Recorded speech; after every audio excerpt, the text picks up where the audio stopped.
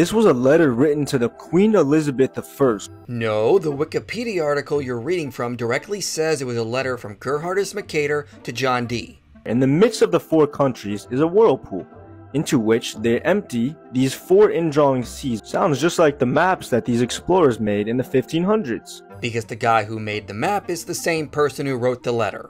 Mercator is claiming he got this information from someone named Jacobus Canoyan, who in turn claimed he got it from some lost work called the Inventio Fortunata, and there's no evidence any of these authors ever went to the North Pole.